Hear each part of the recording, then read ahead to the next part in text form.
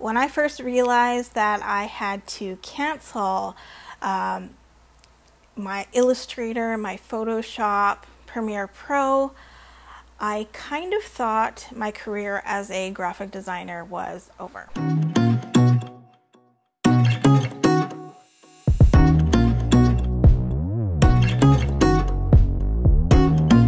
Hello everybody, and welcome back to another video on my channel.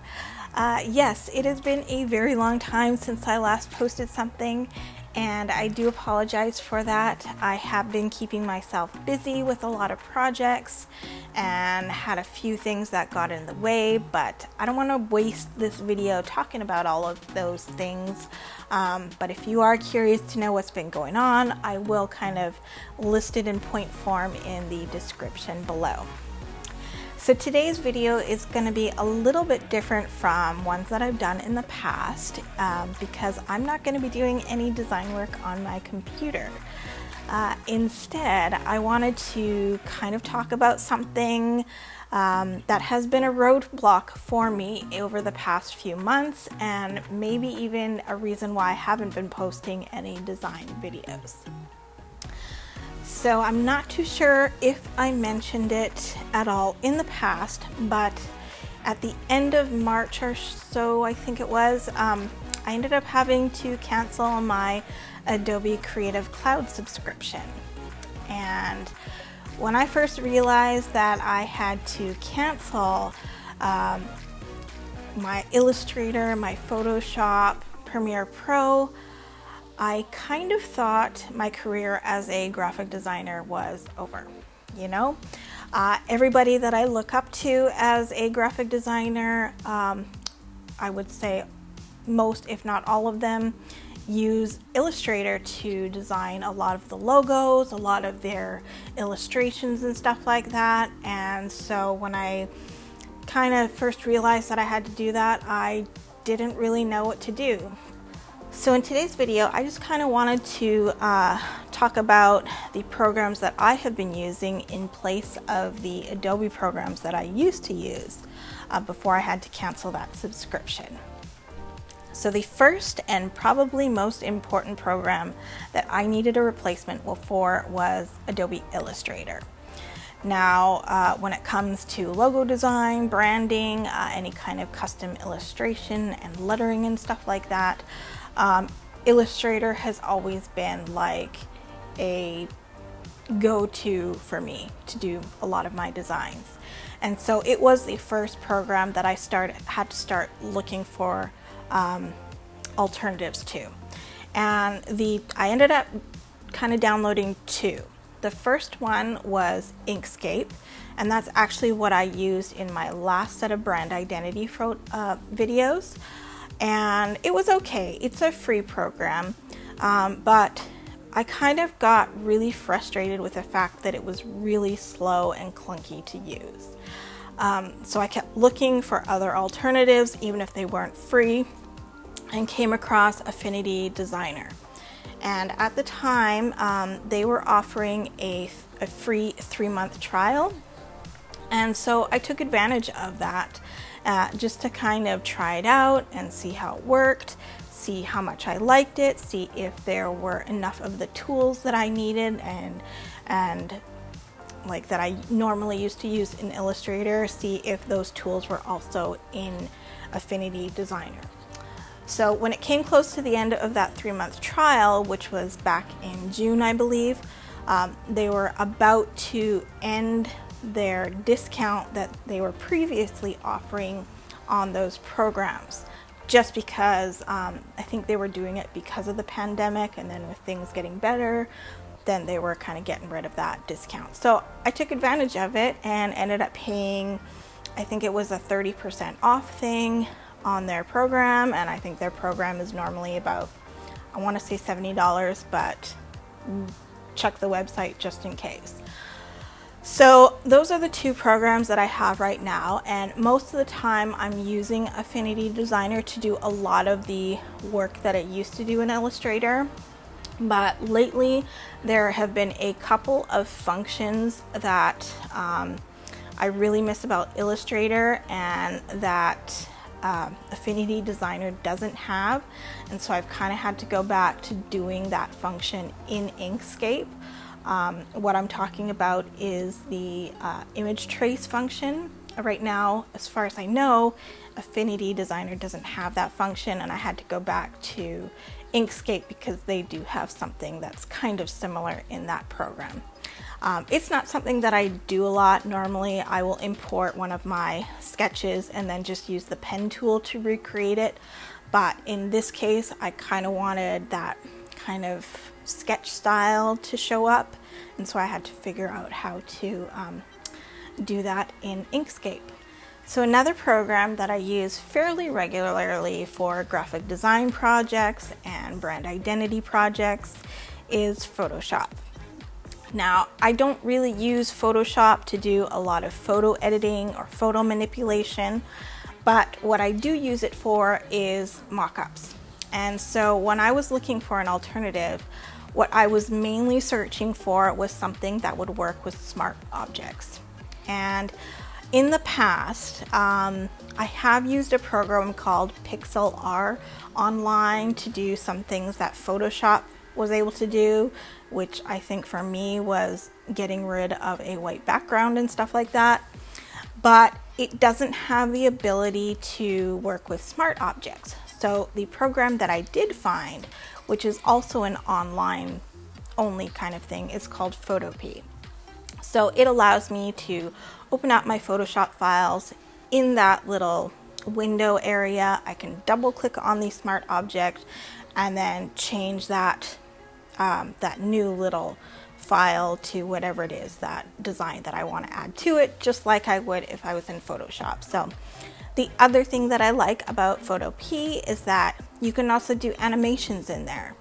So I know that there's a lot of tutorials and stuff about how to create animated GIFs in Photoshop using that timeline feature. Now Photopea doesn't have the timeline, but you can rename your layers and then add something to adjust the timing and create something that's pretty similar to what you used to do in Photoshop. So that has been my go-to program for that lately. The next program that I use a lot, and mostly because I'm starting to do more videos again, is Premiere Pro. And so that was one of the first things that I started to look for because, you know, as much as I realized that I do have a MacBook and it has iMovie and it works great for a lot of simpler projects, I've kind of gotten used to the abilities within Premiere Pro in terms of adding multiple video tracks and audio tracks and the keyframing ability in case I wanted to do any kind of animations with text and stuff within the program. So I was kind of looking for an alternative that would do something similar, either at a free or low cost fee. So I ended up finding DaVinci Resolve, and it is a free program, and I do believe you can also use it on a Windows computer, not just Mac. And it has worked out great for me. And one of the features that I really love about that program is the tracking ability. And so it would basically allow me to put something like a title on the screen, almost like connect it to a point in the video, and then as the video moves, the text would also move. And I just thought that was, I mean, I don't know everything about DaVinci Resolve, but just knowing that alone was like amazing for me, because I was like, oh, the things that I can do with graphics and text and stuff like that. And that's normally something that I used to have to do in After Effects. So that is a program that I've mostly been using. Yes, I do use iMovie every once in a while if I'm doing something simple, like you know, sometimes when I do the video demos for my Etsy shops, I'll just use iMovie because it's just a really simple, you know, fade in, fade out, and then export it. So, but for more complicated projects, I have been in DaVinci Resolve doing my video editing.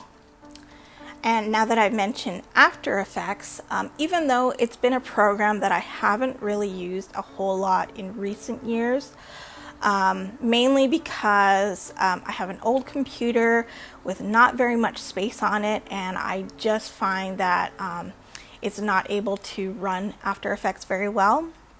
So I had to start looking for alternatives to that a long time ago. And one of the things that I have been using a lot is Keynote. And I think, you know, people don't really think about just how much you can do in Keynote when it comes to animations for video. Most people just think of it as the max version of PowerPoint and stuff like that as a slideshow presentation.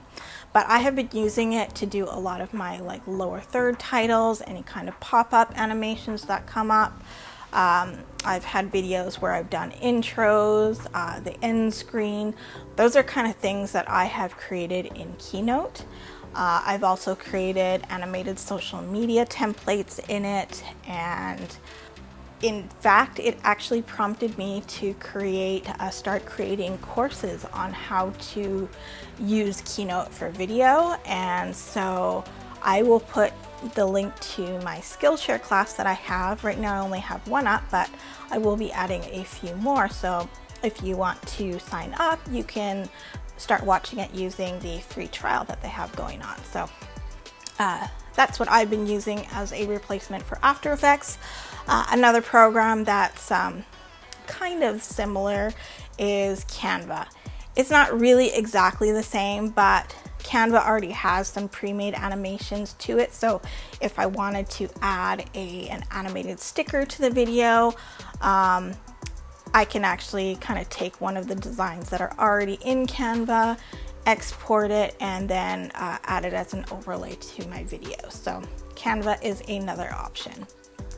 So another program that I used to use a lot for creating things like PDF resources and templated, almost like used it a little bit for my party decor designs that are on my other Etsy shop, is InDesign. And there's not a whole lot of exact replacements for it. I guess Affinity does have the Affinity Publisher that you can purchase, but I didn't really want to spend the money on it. So for me, my replacement for InDesign has been either Keynote or Canva. In Keynote, you can actually create I guess PDF templates if you want to, or templates that you can be used as PDFs. You can just change the size of your slide to something that's more similar to either like a letter size piece of paper or something like that. And what I love about Keynote is that just like in InDesign, you can save different text styles and then just apply them. And then if you have multiple areas where it's using the same style, it will update all those areas that it was using that particular style, which is a feature that I really loved about InDesign, was setting up those text styles and stuff like that. So Keynote is a huge tool for me, if you haven't realized, but unfortunately it is only available to Mac users, although there is an app if you do have any kind of Apple device, iPad, iPhone and stuff like that. So that is one of the replacements. And then Canva is another one where I'll go into and just create like, I use it a lot for any kind of PDF resource that I include with my products on Etsy, and it seems to work well. Usually I just have to go in and then make the few little changes and then re-export it again every time that I need it for a new product. So that is my replacement for InDesign. Now, one other program that I do have included on my list of programs to kind of go over, but that I don't really use that often, is the replacement for Adobe Audition. And Audition is the program for any kind of audio editing. And I did use it a little bit before, mostly when I was doing some instructional videos in the past, or promo videos. Then I would go into Audition to kind of splice out the song or anything like, or something like that. But lately I've kind of found that the audio editing feature in DaVinci Resolve is enough to do what it is that I need to edit audio for. But a program that I did use before discovering Audition was Audacity. And it's a free program, and I believe it's also a program that you can use on both Windows and a Mac. Anyways, that is it for today's video. I hope it was helpful for you if you are looking for alternative ways to do graphic design if you don't have access to any of the Adobe programs or are just wanting to kind of experiment and try something new. Thank you so much for watching this video, and again, I apologize for my long absence from YouTube, but I am ready to get back into it, and I look forward to seeing you in the next one. Bye!